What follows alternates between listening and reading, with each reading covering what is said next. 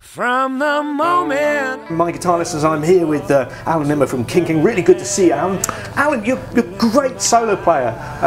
Can you play us something solo-wise off one of your tracks? Well, I suppose I could try in my little quiet guitar here, my little Telecaster.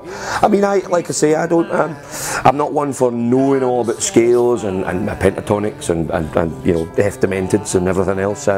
Nothing really. I play what comes naturally, and you know, of course, maybe a fine example of some stuff is, you know, the kind of when you're young and you listen to guys like Stevie Ray, you know.